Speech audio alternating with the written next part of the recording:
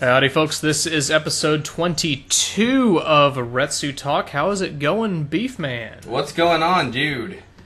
Oh, not too much. I read the I Have No Mouth short story. Feeling pretty good about that. Educated myself a bit. What? How? Did the I Have No Mouth short story make a sound somehow? It did. That was the little sound effect I'm putting in. I'm turning this into a morning radio show kind of podcast. In 1967, that's how they voiced Am, pretty much. Pretty much. That's exactly. PAX was a month ago. You've been doing some real-life bullshit. I have. We've been playing video games. It's been crazy. I know, we have a lot to talk about. Where do we even begin? Why don't we start from the beginning? Okay. Which in our case would be the PAX debrief. That's how I feel where my life began after all this, more or less. One cool thing that happened, well, a couple of cool things that happened after we did our, what was it, post-day 2 podcast? Day 2 debrief, yeah. Zealous, who is basically the most awesome guy ever, gave me this 999 watch. That was really awesome, actually. It really was. Not even knowing much about the game, but just him suddenly having that, saying, like, here, have this. Yeah, he was just like, thanks for your work on Police Knots and shit, and like, here, have this thing. And it was like the digital watch. It had like the sort of same kind of like bracelet armband as the game and stuff. It had a latch so you could take it off, and it didn't really lethally inject you or kill you or blow up or anything. So there is that, I mean. There is, absolutely. Yeah, thanks a lot, Zealous, whatever, you know. And then also that same evening, Johnny, who was one of the fellas we met and chatted with and who was on the PAX Day 2 debrief. He's friends with Frank Howley, who hangs out with Mega 64 guys a lot, and he just went and grabbed him and brought him by our room just to chat for a little bit, say hi. Yeah. And then we went to their room for a little bit, which was odd. It was very odd. Mega 64 happened, I guess, or maybe just one or two members, or just one, happened to be on the same floor in the same hotel as us. So we just like walked across the hall, and I can't say met one of them. He sort of just like nodded to me when I waved to him. Yeah, we just kind of like, hey, how's it going? Yeah, basically. And then we kind of had sidebar conversations with other people in the room. Yeah, basically. And I felt kind of awkward, like, I think I'm intruding on the Mega 64 party here. Yeah. I mean, it was like 2 or 3 in the morning, I forget, but, it wasn't so much of a party, but it was kind of weird and surreal. I don't know. Well, everybody was kind of drunk and just hanging out and spouting, drunken conversation. That was pretty much it, yeah. But it was still a very, very odd experience, in a good way, mind you, don't get me wrong. Sure. Definitely. Yeah. So those were things that were not covered previously, and then the next day we left. PAX was an incredible time. I'm sorry I can't go to PAX Prime, Yeah, we had talked about maybe pitching, we had the panel idea, we were wishy-washy at first, and then we were like, well, if we can apply for it, let's do it, but PAX Prime is just kind of too far away, and cost prohibitive to travel to the West Coast a little bit for both of us. And I hear that. I think for me, it's cost prohibitive, and we'll talk about some of the things that have been happening in my life that make it cost prohibitive. That said, I'm still holding out hope. I'm sure that we can go to PAX East 2014 and do a panel there. I would definitely like to submit a panel idea there and possibly get that going.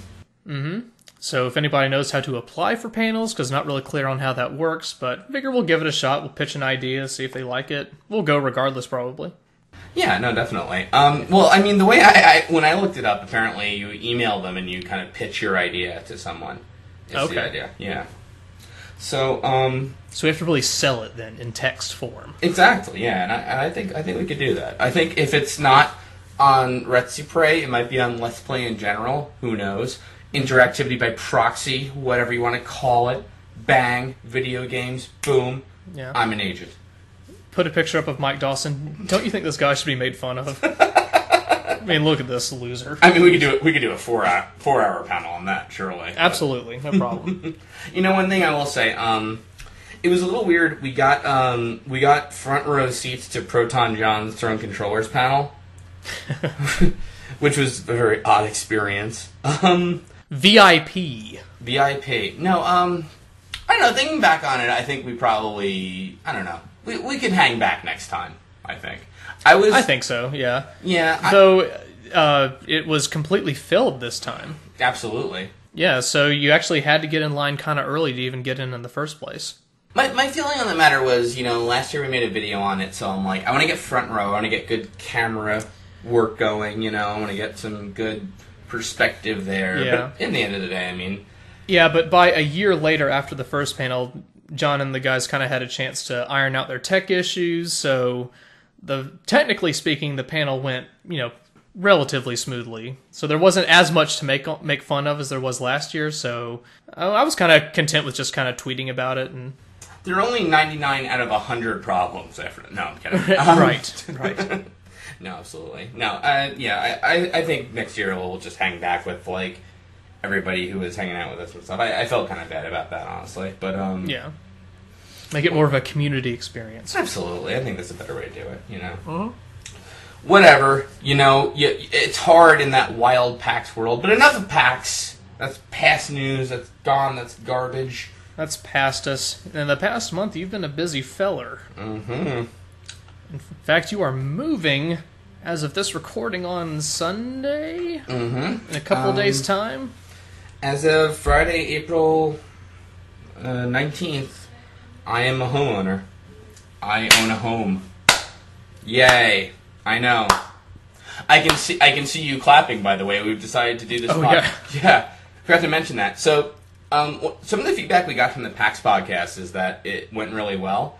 So, and I thought part of it might be that we get to, like, sort of act off each other when we're, like, talking in real life. Although I can see... Lots of gesturing that you can't do normally. Yeah, basically. That seeing each other allows you to do. You're just kind of rotating your hands right now. It's not working. I'm rotating right. them vertically. Well, you were doing the swivel in the chair thing.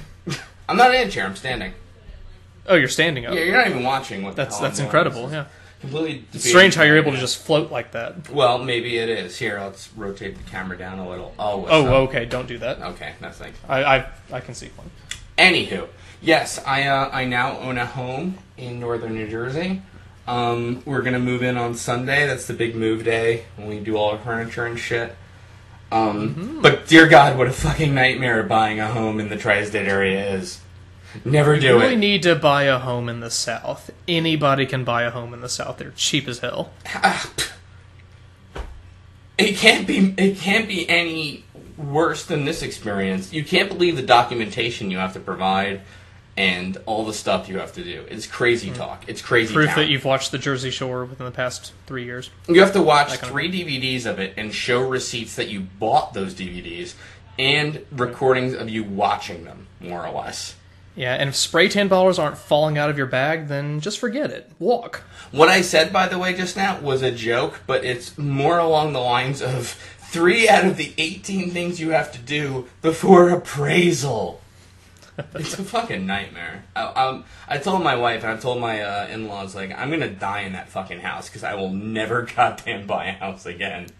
It's such a goddamn nightmare. So if you resigned yourself to being in northern New Jersey for the rest of your life. I have. But I like it. I mean, wow. my family's here, all that stuff. But here's the good news, okay? I can now scream in my Let's Plays and not worry about waking up the neighbors. Despite the fact that you have no mouth? Transition time! Or did I jump the gun on that transition? Do you want to bitch more about homeownership? No, I can't. I'll take up the whole hour. Let's go into topics the viewers do care about. Do viewers care about topics? Are they really viewers as opposed to listeners? Well, listeners... Who cares? Let's go down to I Have No Mouth. We just finished that Retsupurea. Yeah, and I decided to read the short story after the fact to compare and contrast and be ready for this exciting conversation. I've read the short story a few times, actually. It's one of my favorites. It's a good read. It's a good read. So, absolutely. Ellison's kind of a dick in real life, apparently, but he is a monster of a writer. And I noted the game... The more I read the story, the more I thought, this game is very tangentially related to the story. They sort of take the basic idea and then try and make it their own, I guess. There's some similarities here and there, like Benny's kind of a monkey person. That was imported. It's about it for Benny. There was the Chinese-Russian thing. There was also a Yankee Am, which I was pleasantly surprised to see. Well, I mean, technically that's in... Like, Am torturing here! Is that how you see Yankee Am as a New Yorker? Well, it's a Yankee, yeah. Okay, there's that. As in the New York Yankees? Being a Northerner, I always read that as sort of the American Am, but I see where you're going. No, as a Southerner, I read that as the cultural Northeast. Where you guys are dicks and push people in traffic and wear fancy suits and pay $2,000+ for an apartment for some reason. We are that way, granted. God, $2,000+. My friends in New York are paying like $3,000+. It's crazy. Oh, well, okay. Yeah, no, there is that. No. See, I underestimate your shitty cost of living. It is very shitty, to be fair. Yes. Yeah, it's weird because ever since the Retsupurea started, I've been reading a lot about the game, and I started playing it at one point because I think we mentioned this already. Like the long plays graphics kind of weren't up to par, the audio was out of sync, blah blah blah. Right. And I started to want to do a Let's Play of it of my own, but I have studied a lot of I Have No Mouth and I Must Scream in the past couple of months. Yeah, I can tell you all the differences, but like Benny, probably a good starting point. He's gay in the short story, and reading all the interviews, no one can quite remember why they turned him straight. Well, that was a thing. It said, like, Ted was explaining... Ted is the narrator in the short story. Right. And he was explaining how Am changed Benny. Yeah. And he just kind of offhandedly mentioned, and Benny's got a horse-sized cock now. Well, that's the So, sucks for him not being gay anymore. Yeah, right. It was... Now that he's got a huge schlong. It's totally weird in the short story, because he has these contrasts where, like, Benny was handsome, Am ruined that by making him a monkey, and he was really intelligent. A theorist and a professor, if I remember correctly, and Am... Oh, no, he was lucid, Am drove him mad. And then it was like, and he was gay, but Am gave him a huge dick. And it's like, wait, how did that... Wait, hang on. Yeah, wait, why did that fuck him up? I don't know. I mean... And Benny was gay, so Am, I don't know, gave him some coffee, made him wired all the time. I don't know, something unrelated. Yeah, Ellison was really inspired for a streak and then got to the cock thing, was like, straight. I really don't know where Ellison was going on that one. I guess, I don't know. I was very confused, because it was just kind of mentioned out of nowhere and then never brought it... Well, it was mentioned twice. Right.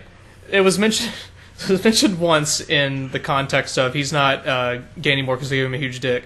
Then it's mentioned again that he's got a huge dick and Ellen really likes it. Yeah, right? And that's... It's like, what? Ellen's... And it feeds into how Am impacted her to some degree. Like, she was kind of a mostly pure kind of lady, and then he corrupted her into... It gave her pleasure, but it wasn't nice to do, if I remember right. And it is kind of like a thing where I think he, like, somehow biologically or hormonally increased her sexuality... Yeah. To a point, I don't know if she was comfortable with or didn't like or something, but it's really weird because, again, like, you know, like, he goes into, like, how Ellen loves that Benny is now big in the privates. I think that's a quote, actually, you know? Yeah, I think that's right. Yeah, so I don't quite get what Ellison thinks of big dicks or whatever. You know, I've seen a lot of porno. I know they're supposed to be better. But I would have thought the gays would have liked it too. I don't know. I'm just saying. Well, that's how you refer to them nowadays, right? The gays? Oh, absolutely. Yeah, no, that's the PC term. Okay, just making sure. Hey, Yankee Am would know that. That's right. You were big on, they mentioned not only the Chinese and the Russian Am, like in the game, but the Yankee Am in the short story. As a Northerner, I always read that as just American Am, but hey, I guess you Southerners are like, we don't want no part of this Am creature or whatever. Well, you know, it just means different things to different people, and that's what the short story's all about. I think so. I think so. Well, Ellen's a very weird character in the short story because you only really get Ted's perspective on her, you know? Right. And he's very schizophrenic about it, you know? Yeah, like, they mentioned at one point Ellen is carried by all four of the dudes. Toward the beginning, and I read right? that as kind of like, oh, they want her to be alive to make sure that the species can be repopulated or something. That's how I read it at first. That's how I read it too. Like, they're holding out some ridiculous, mind you, hope that maybe they can overcome Am and keep her alive to sort of, start humanity again. Even if that which possibly that was the purpose of Benny's horsecock. Perhaps. I guess maybe so. that's what they were thinking. I don't know. And Betty was potent. You could chew his sperm. It was crazy. No, but it is weird, right? He peed boiled boar urine from that giant cock. No, it's odd too, right? Because you also don't get a great feel from the short story about how Ted feels about Ellen.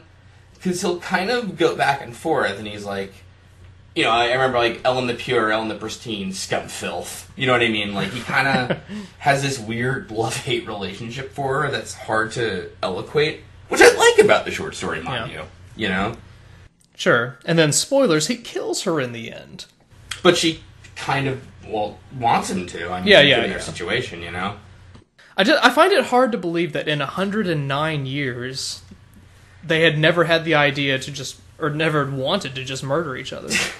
You know, it's funny, and that comes up I feel like that comes up in the video game, too. It's just that, like, after a fucking century, it's like, you never really thought of this? And, like, even in the game, the other AMs, the Chinese and the Russians, bring up, like, Am's playing a dangerous game, not just to you, but to himself, too. And it's like, so this is the first time he's played a game with them? How that's working? Okay, you say so. You know? That's another big part where the story differs from the game, is that in the game, in the story, one of the AMs already absorbed the other two. Mm-hmm. And in the game, they're just all kind of separate. Like, Yankee AM is apparently the one torturing them. Mm-hmm. Like, hey, you dicks, yeah, give me, you know, saying Yankee shit, and then... Is that how we talk, the Northerners? That's how I hear any Yankee that ever talks. Might as well be. It is, yeah. Well, you know, the tricky thing is, when we made fun of this, like, a lot of people on YouTube defended the game. I didn't realize it had such a big following, but apparently... It was one of the first video games that were art. Sure, okay. Alright, actually, reading a lot of interviews and the development of the game, here's what I really think happened, right? Alright. I don't know the origin of it, but somehow Cyberdreams and Ellison were talking, and Ellison, I think, brought up, why don't we make I Have No Mouth and I Must Scream into a video game? Oh, that was his idea.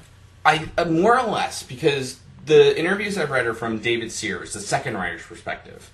And he was a guy who wrote for a PC magazine, I don't remember the name. He just wrote articles. He never wrote a video game before. So what happens is, he's approached by Cyberdreams to write a video game. He always wanted to, so he's down with it. And they're like, we want to write an Ellison short story into a video game. And he was a big fan of Ellison, thought of all these ideas, and they're like, it's I Have No Mouth and I Must Scream. And he's like, that's the worst idea I've ever heard, you know. Well, yeah, when you read the short story, and I was reading that, you know, having watched the video game before, and I just thought, why did they want to make this into a game? Here's the thing, as much as, and I do diss this game a lot, I have to give Cyberdreams credit. They had a really bold idea, especially for 1995, you know? This, I mean, and I can only liken it to Pathologic by Icepick Studios, where it's this game that's not, by design, mind you, not fun to play. You're intended to feel really fucking bad after this game, no matter how it goes. Right. Anyway, Sears' reaction was kind of similar to yours, which is like, how the fuck do you make this into a video game? That's ridiculous, you know? So, he meets up with Ellison, who's supposed to have this ornery reputation, and apparently he asks Ellison this question, which no one had ever asked him about the short story, is, why these 5 people? And Ellison's like, that's a really good question. I never even thought about that. And they decide the game has to be built in 5 vignettes or whatever, right? Okay. And that's kind of the idea behind the game. They present their document to Cyberdreams, who says, this is not a game design document. We're going to send one of our game designers, this guy David Mullick, over to you, and he's going to help you draft a real deal game script. Ellison and Mullick have a bad first meeting, which Ellison kind of sarcastically says to Mullick, like, oh, look, another member of the brain trust from Cyberdreams. Because he couldn't find, like, an electrical socket or something. But then he gave the hate speech to him. So here's the deal. From the interviews I've read, I do blame Cyberdreams for the game's failings. I think they were pretty terrible adventure game designers. I think they kind of conflated taking things a player wouldn't think of normally as good puzzles. And you can see this in the Darkseid games, more or less, right? Where you tie a rope around a gargoyle and climb down the side of your house to avoid a policeman 2 days later. You know what I mean? Like, that's a crazy stupid puzzle. And in the interviews, so if you look at Gorrister's scenario, right?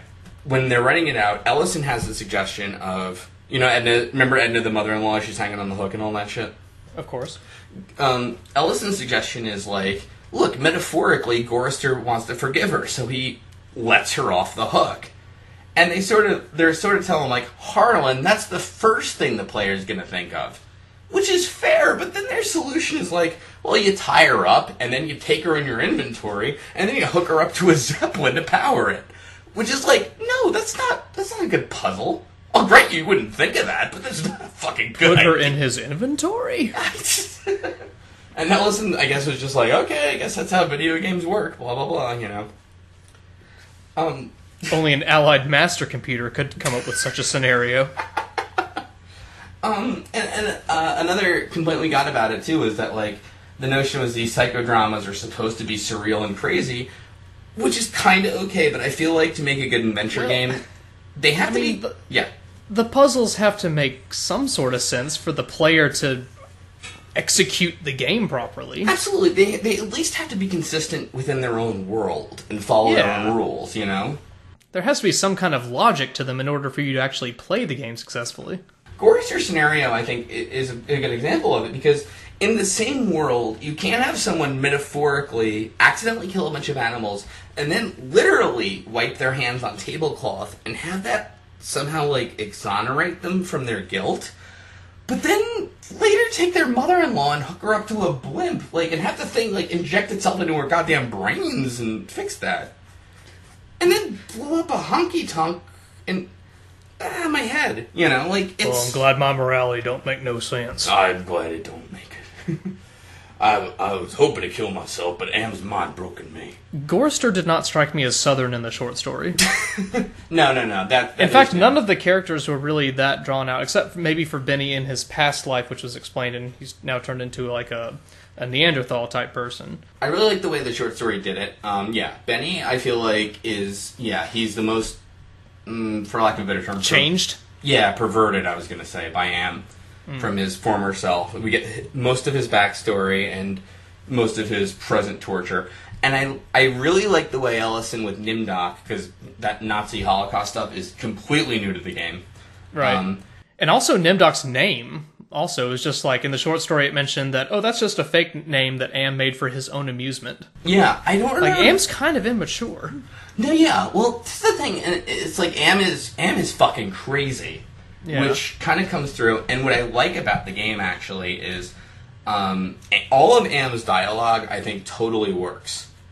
Like, every time he speaks, I can't say I like the character, but he's kind of funny in a horrible way. In the game? Yeah, in the game, actually. Okay. I think that was... I mean, Ellison voiced it, obviously, and I think a lot of the dialogue was his. There's a scene that, I'll talk about in a bit, I'm planning to Let's Play this, but, where you can talk to Am as Benny in a video screen. It's the only time that he ever talks directly to one of the characters, and he says, like, oh, Benny, you're too weak to, like, eat or whatever, maybe until one of the villagers are tied up, maybe then you could. Who loves you, baby? Like, he says, like, crazy, like, weird...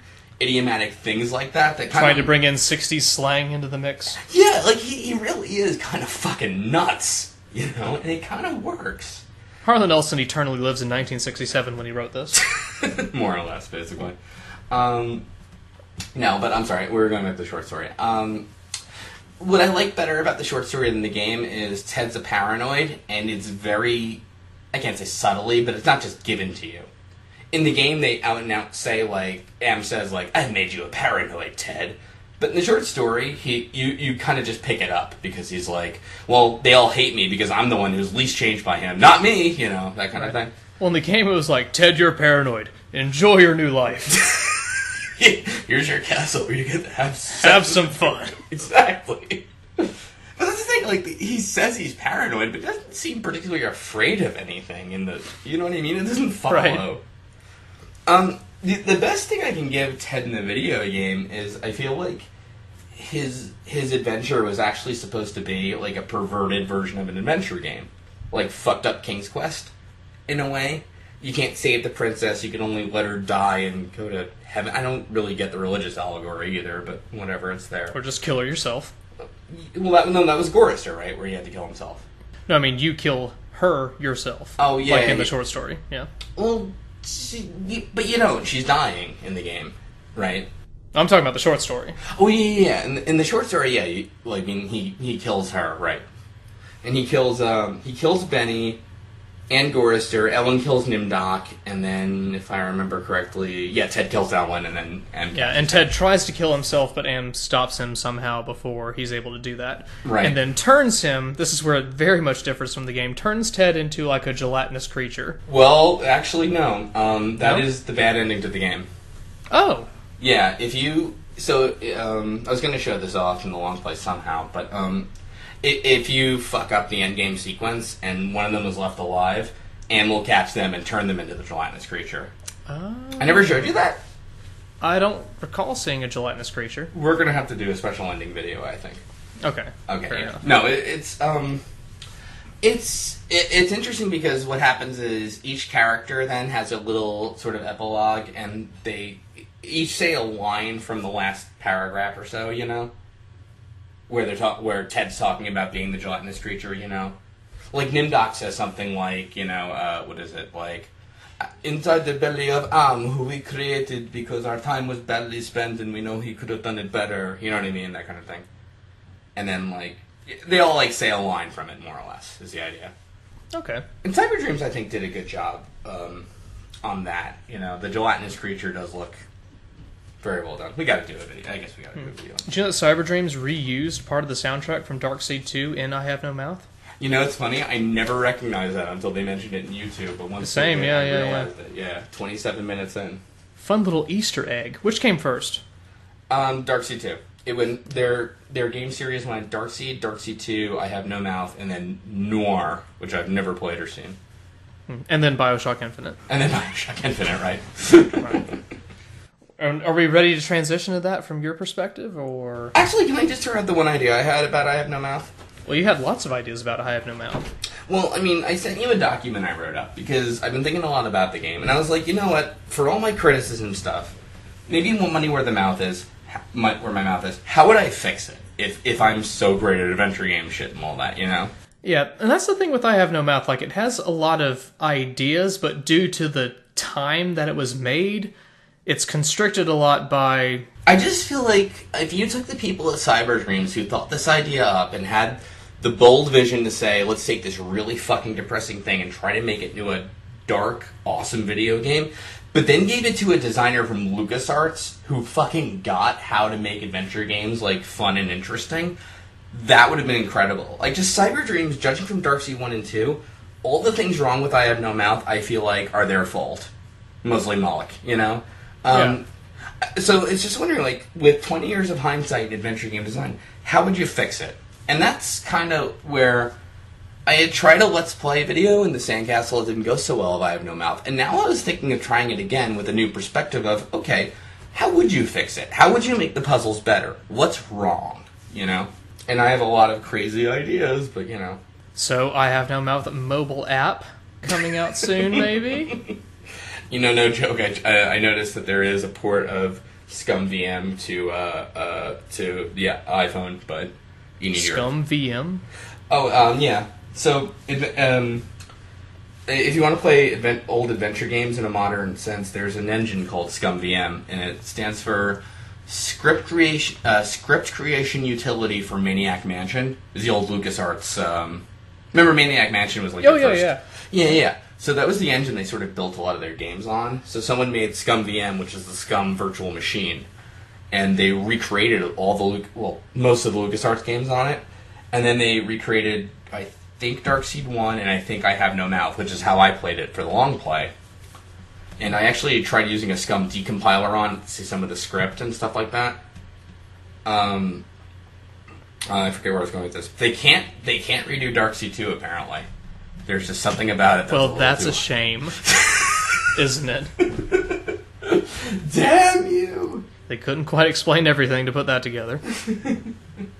I noted when I was reading the short story, I was kind of keeping an eye out for any any references that the game may have made to the short story, I only found one quote that stood out, or one like part that stood out. It was when he wrote, "Burning neon pillar rammed into soft brain matter." Mm-hmm. Oh, yeah. In the game, there was that fire pillar where Chinese Am and Russian Am were hanging out. And I thought, oh, maybe that's where they got the idea from that from. Well, good call. The big one, well, there's a few for me, and I think there's a lot of food stuff in the short story that I think would have worked better in Benny's scenario. Yeah, exactly, yeah. You talk about the frozen mammoth, the canned goods. Right. And how he went kind of crazy when he couldn't open the can. He was trying to throw it against the ice. Exactly, and I think you could have done so much more with that in this scenario, but it's only mentioned offhandedly. You know? Yeah, well, in the game, like, Benny's he still has his intellect intact. Yeah, well, one of the things I wanted to bring up, too, and I never noticed this until recently, if you look at his sprite, if you look at the character portrait, Benny's got this weird collar, and it looks like a tie almost, right? But it's actually supposed to be like a cerebral sort of mental implant or whatever. It's very hard to look. Like, if you look at the character portrait, it's like one row of pixels. And if you're really looking at the sprite itself, he has a thing running up his back. And I guess what I'm reading from that artwork is that Benny's brain is so damaged that, like, for Am to repair it, he's got to, like, add this thing extra to him, you know?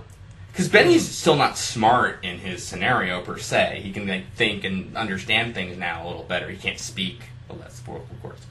You know, but, well, at any rate, you know, my big problem with Benny's scenario is he pays a lot of lip service to how hungry he is, and how starving he is, and how much he wants to eat, but it never really goes anywhere. And you don't actually... The only time you have to eat is just on the first day to go to sleep to advance the story to the lottery. It never really comes into play.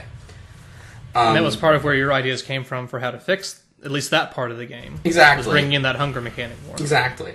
Like, there's a deleted scene, and if you YouTube and look for I Have No Mouth deleted scenes, Benny can eat a baby. All the characters have this scene that's supposed to be so gruesome, they show it in shadows. It's, you know, Ellen getting attacked in the elevator, it's Nimdok being killed by the golem, which we do see in the long play. Ted being eaten by wolves, blah, blah, blah. Benny doesn't have one, but originally, yeah, he apparently could actually eat a live baby. And I guess Cyber Dreams was like, Holocaust, rape, those things, fine, but yeah, we can't have him eat a baby, that's too much. Let's put the line somewhere, guys. Exactly. But yeah, I think bringing his hunger mechanic to the forefront could have really made for some more interesting gameplay. So yeah, I wrote a document about it, and then when I sent it to you, you know, you mentioned that maybe you could use some more visual aids, so I'm like, maybe that's the direction I want to go with this Let's Play, is like, let's all just play amateur adventure game designer and talk about how we do it differently, or even if things are broken to begin with. I think that'd make for a good thread too. I think.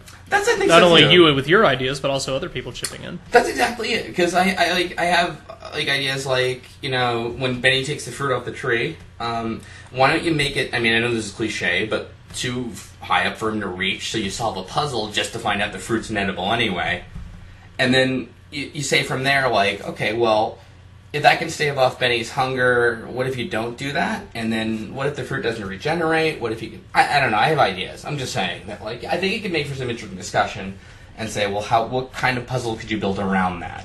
What ways could Am taunt him? And one other thing, can I just add real quick before we move on? Because we spent...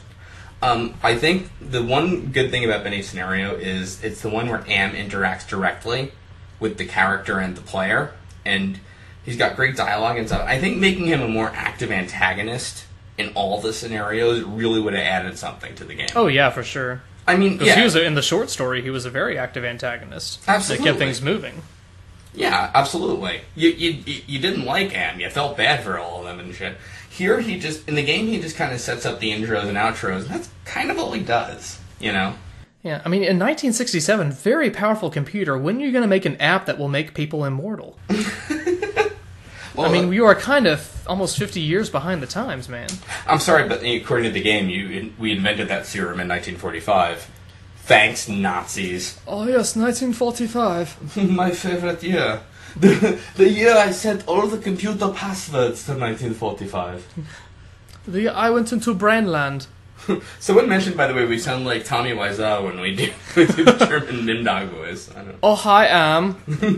How are you today? Can I say one other thing, by the way? I know I had this idea that we webcam each other to act off each other, but I'm barely looking at you this whole time. Yeah, it totally didn't work. I'm sorry. No, one thing that I've noticed that some other gaming podcasts do is that they actually record the webcam footage and put them on, like, corners of the YouTube screen. But I can't see how that is not disconcerting for people who watch it, because it's just bodiless faces staring into your soul, talking at you. Well, tell me if I'm wrong here, just judging by seeing you on the Skype call. Your camera, your webcam, no, I'm sorry. The window where you can see me is to your lower right? No, the window where I can see you is above me and is bigger than mine. Oh, because you keep looking down into my left, and I don't know why. It's like you're looking over at my bed for some reason. It's weird. Let's not read into that. Okay. Yeah, but my camera is pointed straight at me, because Mac. So I'm probably looking a little above you right now. Yeah, I have a separate detachable webcam above my monitor. Oh, gotcha. Yeah.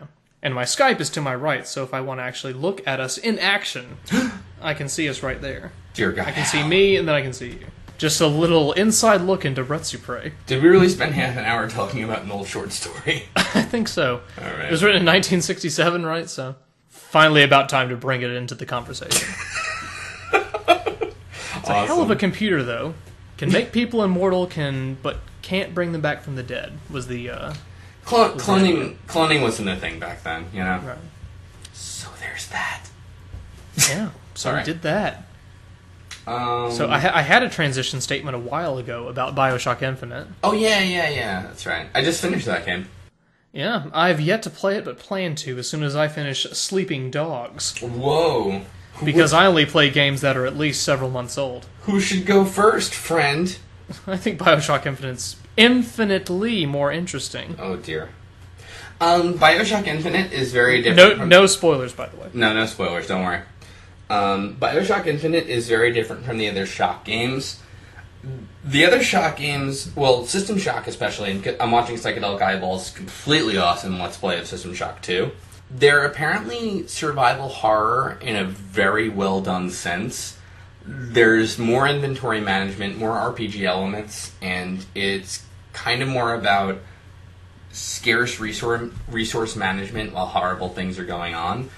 The audio design is well done. It's very frightening and topical. I mean, I've heard people talk up System Shock 2 a lot in my gaming life, but Psych is definitely showing off a very cool look at it, and I kind of get how it's very creepy. I don't know if you've kept up with that thread at all. I've seen the first, 4 or 5 videos. Okay. So I've got the basic setting of it down, but I haven't gotten too far into it. Right. So Bioshock, a lot of people call watered down System Shock 2. I like Bioshock a lot. I don't feel that way. I kind of get it now, seeing System Shock 2. But that said, I think it was still kind of a how do I put this? I think it was kind of a neat way to introduce modern gamers who may not want to hang around and do all the resource management shit of System Shock 2, kind of bring it in an interesting way. The thing about Bioshock, though, which people may or may not know, is it has this sort of trippy sort of plot with some twists in it, that kind of thing. And System Shock 2, it has a plot twist or two, but not so much. It's got better ambiance and environment. It's more about the setting than... Yeah, you can see one thing coming from a mile away. Infinite, though, it's funny because, judging from the previews and all that, is totally different insofar as it's bright and colorful and sort of this crazy open environment, as opposed to, Rapture, which is, deep under the sea, and you know what I mean? And kind of apocalyptic in a way, but then... Right, and then System Shock 2 is you're on a dark ship that's alone and taken over. Infinite is a bustling sort of environment, like a city, and it's very odd that way, compared to the other Shock games, I guess, It's way more like a first-person shooter than the other games. Way more of a first-person shooter than a first-person shooter? Yeah. No, in Bioshock, you fight the splicers. They're a lot of them are melee attackers. You have turrets, you have the big daddies, don't get me wrong. But Right. it's more about, like, sneaking up and using your wrench and, like, conserving ammo and stuff. This one, though, you get more swarmed by projectile fighting people. It's not like a modern warfare, don't get me wrong, but it's definitely more action-packed than the other ones, right? Gotcha, yeah. And then there's Elizabeth, which I have to bring up. You had a lot of tweets about that relationship. Everyone in the fucking video game world and on Twitter and Facebook, they fucking love Elizabeth. And she's not bad, don't get me wrong. I like her. But, like, here's the big disconnect with Elizabeth. When you meet her, her head is enormous. Like, it's enormous. The reason is because you're so used to other NPCs in the game with normal-sized heads, and then you meet her alone, and you're like, holy shit, it's like a watermelon, what the fuck? Hey, that's enough body shaming, Slow Beef. Oh, excuse me. Head shaming, to be fair. Head shaming, yeah. Right. Now, later in the game, you see her with another NPC, and it's like, okay, her head's only a little bit bigger. And I think the notion is, when you see so many normal head people in the game, and then you run on her after seeing no one for a while, you're like, wow, that's huge. I don't get what's going on there. That's why the game gets a 2 out of 5. Yeah. She's an okay character. I mean, you don't have... It's not an escort mission. You don't have to protect her at all. What's kind of stupid is that, like... So her AI is to give you ammo and items and shit randomly. Sure, she throw things at you? Yeah. And, like, she'll, like, be like, hey, you know, I found something, and flip you a coin or something, right? And, like, it doesn't quite work because something horrible happened in the game. And, like, Elizabeth will be like... And I'm just making this up, like, I don't know, like... These animals' blood is on our hands. Hey, money! And flips you a coin. And it's like, what the fuck? Game mechanics kind of get in the way of characterization to some extent.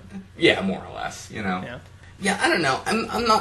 I don't dig her art style, but that said, characterization-wise, she's not so bad. And game as a whole, recommend? Yes, I would. Worth 60 Betus bucks?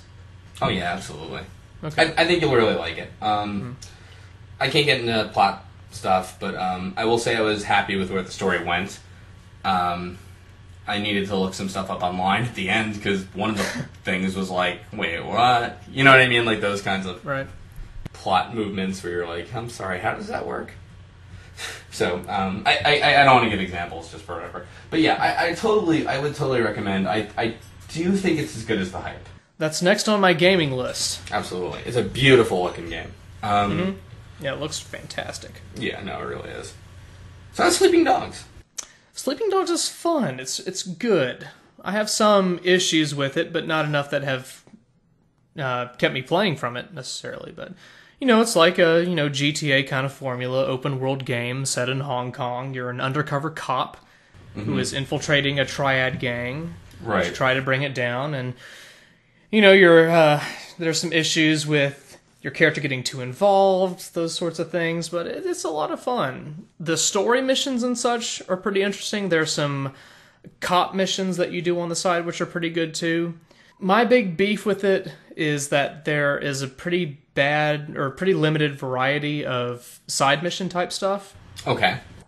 So, I mean, you could limit it to basically a few categories. There's, you know, you can do some martial arts tournaments to get money, and that's just you know, hitting the X button over and over again, pretty much. There are, you know, chase a guy down, beat him up type missions, chase a guy in a car type missions. There's just not a whole lot of variety on that front from the non-story related stuff, and it's an open world game, so you kind of hope there would be more of that.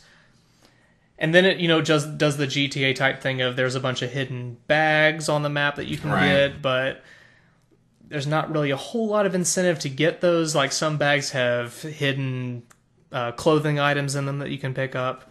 But those are just served mostly to customize your character, and in some cases they can give you some nominal bonuses to your stats, but other than that, there's not a whole lot of incentive to do it. Like, I don't really feel like going out of my way and spending time to get that stuff, more than I just want to play the story and kind of see where that goes. I getcha.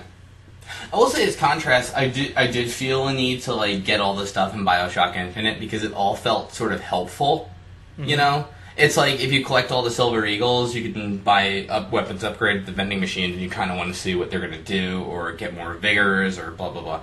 You know? Yeah, but like I never got the whole like dress up your character a little differently kind of Yeah, thing. that's just not my thing. Unless you really fucking love a game, you know? Yeah, I mean, it has some goofy costumes. It has some costumes that are references to other games. For instance, like there's a costume that is a reference to Just Cause 2, which is basically how that character dresses, and it lets you hijack vehicles from a greater distance because it has a little hook shot on it. Okay. Those things, which are kind of neat, but are just kind of... I feel like if a game can rope you in enough, especially the open world kind of games, then you'll go seek out those collectibles on their own, and damn the reward. So, Right. Arkham City, I actually did get all the Riddler trophies because I fucking love that game. Which is, like, by the way, is like crazy. There's like 200-300. There's 300 of them, right? Yeah, it got rid of. I admittedly did go to a walkthrough at one point because I was just like, all right, this is getting stupid. Yeah, but I really love that game, so I was like willing to kind of see it all the way through. You know, Sure. I think like open world games, you really got to get people invested. You know. Yeah, Sleeping Dogs doesn't quite do that. Like, as far as like recreating a alternative Hong Kong, it does a pretty good job, but not so much that I want to explore every nook and cranny of it to get bags filled with like $5,000. Yeah, I hear that. And that game throws money at you like crazy. So you don't ever actually need to go get that money, because you will have plenty of money to buy cars, buy clothes, buy whatever you need. You can like customize your apartment. You get like 4 different apartments throughout the city. But again, it's just dressing. You know, it's funny that you say that, because I felt like Grand Theft Auto San Andreas, which, when you talk about the Grand Theft Auto 3 games, you know, was easily the most open world of all of them and had the most to do. But Yeah. it kind of had, like, so much to do that... That's my problem with open world games. That's why I've never played any of the Elder Scrolls games, because it's just... Like, I love what open world games try to do, but it's just too much. I feel like Grand Theft Auto 3 kind of did it best insofar as it was kind of sloppy in a way, but it was like fun sloppy where you could just fuck with the game, you know? Yeah, exactly. Yeah, it was just like, you know, I can't accomplish any missions, fuck it, I'm gonna go see if I can get that 5 Wanda meter star, you know? Yeah. I can't find this bag of stuff. Let's just kill a bunch of people. Yeah, exactly. And like, I mean, that's what Grand Theft Auto 4, I think, was, I mean, I liked it a lot in a way, but it was kind of the worst offender too, where it's just like, hey, you want to go play darts? It's like, no, I don't. That's the stupidest thing you've ever asked me. Thanks. You know? That's another thing with Sleeping Dogs is, and don't get me wrong, I really like the game, but it's an open. It puts you in the sandbox, and in a sandbox game, it gives you the idea of you can do anything you want, damn the consequences. But the context of the game is that you're an undercover cop. And so you do have to abide by some certain rules. And those don't matter so much when you're not in a mission, but when you are actually executing a mission, if you, say, steal a car, that deducts you some experience points. Okay. Or if you accidentally kill a guy, that deducts you some experience points. Incidentally, about the same amount of experience points that being clumsy... And that is something that deducts you points. Either being clumsy or stealing a car is about as bad as killing a guy, an innocent guy, in the context of this game. To be fair, it's Hong Kong. I mean, you know. It is Hong Kong, so there is that. But but you do have to kind of you have to tread on eggshells a little bit more when you're playing through missions. And in an open world game, that kind of feels limiting, but not too much. But it's still kind of like, which is not an issue in like a Grand Theft Auto sort of situation. But again, the missions and such, and the story is interesting enough that it keeps me wanting to play it. It's funny, Bioshock Infinite has these sort of weird nods to... It's a linear game, there's no two ways about it. You know? It has these weird nods where like Elizabeth will first tell me like, hey, you want to go here or you want to go here and advance the story? And you're kind of like, nah, you know, I don't want to go advance the story. Like once I think I went over to a side mission, but it was just basically like kill these guys, grab some items kind of thing. You know what I mean? So it does have side missions? Not really. Like, I'm talking about like maybe 2 or 3 moments where it's like, do you want to stock up on ammo or do you want to go continue the story kind of thing? I see. You know what I mean? Yeah. So, don't get me wrong, it's not a bad game at all or whatever. I mean, there's no two ways about it. It's a very linear game. And if you played Bioshock, you know what you're in for in that aspect. You know, where they're like, go here, go here, go here. It's not, you know. And I'm kind of a fan of more linear games myself. I think it depends. I like them when they have a story and they want to... You know what's funny? It reminds me of a game I kind of wanted to Let's Play. It was 24, the game, based on the TV show. Oh, yes. It was such a bad idea because they tried to model it after Grand Theft Auto.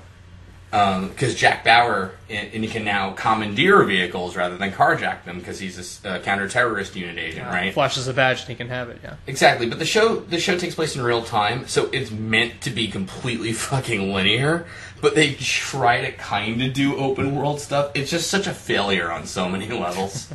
It's such a terrible video game. So that'll be your next Let's Play. Actually, currently, for Dectalon's Hard Games thread, I'm going through Contra 3. That's right. Yeah. And I'm very glad to defy people's expectations and actually play the game well. Yeah, and you're holding the right button the whole time?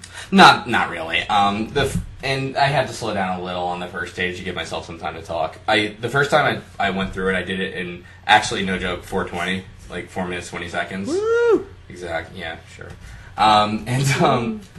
It went by too fast. I had no time to talk about anything, so I purposefully slowed down my gameplay and did it in 5 minutes. So I must hold myself back. I'm too good at this.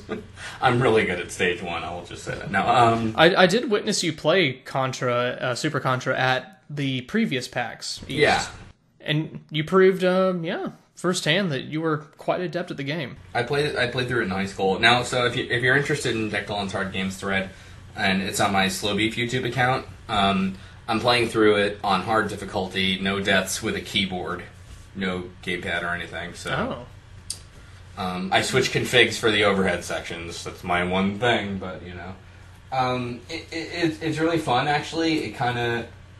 It's I don't know. It's interesting to talk about like gameplay mechanics and things like that. So I'm considering going through the Genesis version hardcore after it, or switching to that one Let's Play / Retsupurea idea that I mentioned to you.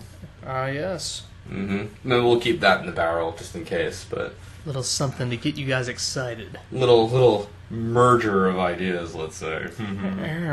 Indeed. But I like Dectalon's Hard Games thread a lot. It's a very cool. I mean, the title brings it all down. Dectalon's. Yeah, exactly. Yeah, you talk to him and Figgle on the podcast. I mean, you know, he loves those hard games and he's really good at them. So there's that. Well, I think that's the appeal of at least part of the appeal of Let's Play is seeing games that are difficult for the everyman and seeing them played through like a breeze. Mm-hmm. Absolutely. I just like it too because it kind of like defies that whole stereotype I have that I've built up that I'm terrible at video games, and here's one I'm okay at. Finally, a chance for vindication. Here's the one that I've somehow managed. But well, there is that. There is. You're in the middle of Galaxy 2 right now, right? Still doing Galaxy. Absolutely. You have a ways to go, don't you? I do. It's been slower than I thought it would be. The problem is I keep wanting to add variety in who I have on. Mm-hmm. And at the same time, like, there are people I haven't... Like, I want to bring in people that I know to some degree, but then, you know, people are busy. No, that's true, right? So I had, like, ideas for, like, I'll get this dude, or I'll get this dude, or this combination of peeps. Mm-hmm. But then, like, one of them can't be on, so, you know, I'm left in the wind. Yeah, no, I wouldn't know what, like, a whole trilogy of games being Let's Played with guests is like, so yeah, tough, I'm sure. Yeah, you have nothing to add to this conversation. No, I think if you widen the pool or whatever, maybe and post in the thread and be like, who wants to jump in, that's possible. But then, of course, you run the risk of the bad guest. Well, that was one thing I was thinking about, actually, and this is kind of a nice segue into our next part of our podcast discussion, is when we were doing the stream, and I was I was just bringing in random people, and for the context of people who aren't aware, so we did a live stream late last week, Thursday and Friday. It was it was a charity stream for Boston, for the people who had been impacted by the events there. And so we had provided a couple links. We said, hey, donate if you want to. We're just kind of bullshit around. Donate if you like, whatever. And then kind of as a not really incentive, we said, like, hey, if you send me a receipt, we'll bring you into a Skype call for a few seconds. You can chat and hang out or whatever. Right. We streamed Dead to Rights 2. Right. and which is a game people have asked for the Let's Play of or whatever. Which is the perfect choice for a charity stream, really. More or less. Makes perfect sense. Yeah, and we brought people into the Skype call. Yeah, but, pretty much all of the people that we brought in were really cool. Yeah. Really nice to talk to. They all had something neat to say. So it made me think, I could probably bring people like this into the Galaxy thread, and it would be fine. Absolutely. I don't need to, just limit it to my own circle of Let's Pals, but kind of, broaden it a little bit, and it would be fine. I would still recommend just bringing one person just on the off chance that, or, sure, you know what I mean? Sure. But, but all in all, most people, all of our fans are great. And all of them are very fun. No, Put down the script slowly. You can plainly see I don't have one, and that was rote memorization. Oh my god. No, absolutely. Where we're going with this? No idea. Where are we going with this podcast, really? What are we doing? No idea. I don't know. But I think the total... Well, the first day we did it, Proton John helped us out a lot. He tested out the stream with us, and... apparently stayed on in total things, and apparently our fans donated $3,500 or whatever. Yeah, that's that's an estimate at best. Yeah, an educated estimate, but still, that is that really defied our expectations for it. I remember we talked about it at work and stuff, and it's just you feel bad about the scenario and you want to help out, and it's just well, the obvious answer is to use Let's Play for that, but no, I don't know. It was fun. I don't think fun is the right word. It's just it was very cool in a way. I don't want to sound like patting yourself on the back kind of thing. I don't mean it that way, because we contributed nothing. It was just everybody who was an RP fan or whatever. Yeah. And you know what I like too is that in the past couple of podcasts, not the past couple, but in a couple of them, we've been hey, don't bug people on YouTube, blah, blah, blah, and all this downer kind of shit about our audience. And this was this completely awesome, positive thing that everybody did. So it was really nice. It really meant a lot. I told my in-laws about it. That was. Way to get some brownie points. That was the whole goal of this, wasn't it? To get you in their good graces. My father-in-law told my brother-in-law and his fiance just you gotta hear what. Not Mike, obviously. Slow beef did, you know what I mean, or whatever. Is this Yankee Am we're talking about? Yes, it is, actually. Okay. But, no, it was really cool. We said we were going to do part 3, which it's been my fault. I have, my final coming up and all that stuff, so. Yeah, we're planning on doing a little bit more. I think one another more charity thing. Maybe we'll just link up the Dead to Rights 2, because there was 2 parts, maybe in one video, or maybe we'll do something else, I don't know. Yeah. We'll decide something. But, again, that was all you guys. That was really great. Thanks a lot. Yeah, a lot of cool people showed up, so we're very very appreciative of that. Absolutely, and thanks to you, by the way, for mostly taking charge of that insofar as good commentary and stuff. Because no, it was fun to do, and for purely selfish reasons, trying to expand the base of people. I try to bring into calls, talk to, or whatever. Guest praise. Things that I haven't really done before. You took a break in the middle of one stream, so I talked to a lot of people one-on-one, and it was fun. No, the second stream, I couldn't toward the end. Yeah, you were blitzed / bushed. Well, no, that was the first one. The first one, both of them, really. Yeah, basically. Well, first one was blitzed, second one was bushed. Yeah, the second one was kind of hungover and okay. And I spent the whole day moving shit in my house and all that stuff. Right, so right. I was just I can't do this. I gotta go to bed. But yeah. No, the first one was we were drinking while doing. I had no mouth and I was screaming. And then in the middle of Dead to Rights 2, I'm I could go for another one. And it's oh no, and that was it. That was it. That's what Am did to Nimdoc, more or less. Right. Short story, basically. What else do we have? I don't know. Nothing. We're out. We're done. Nothing. That's it. Video games are awesome. Yeah, stay tuned for people have asked a lot about King's Quest VII. Oh yeah. We haven't given up on that. It's just it's difficult. I personally consider that next in the pipe, though. Yeah. I think let's just get it out of the way. I'm with you. Yeah. And I like the idea of bringing in a random person for each section of it that we do. Oh, yeah, that's a good idea. So we had Proton John, we had Psychedelic Eyeball, so we can bring in some other folks. Absolutely. To help us spice things up a little bit. Because we're really, really boring people. Anything to plug? Anything to plug? Watch Galaxy. If you haven't done that yet, Let's Play of it. It's on Something Awful. I have a YouTube page, IBSRP. Follow me on Twitter, @TheBetus. I tweet terrible jokes every now and then about games or other such stuff. Oh, one thing I should say. Yeah. I've owned Retsupurea.com for a bit. I finally pointed at slowbeef.com. My website got wiped out, so I'm in the process of bringing it back up. I have so much other shit to do that it's going to be a bit. But we're going to have something like a website at some point. So stay tuned, be excited. I guess. I mean, just somewhere to go or whatever. We could like put our Tumblr shit and legal crap like that on there, you know. That said, you know, again, I'm doing Contra 3 for the Hard Games thread. YouTube users Slowbeef Twitter, blah, blah, blah. Who cares? And that, as they say, is that. Indeed. I think.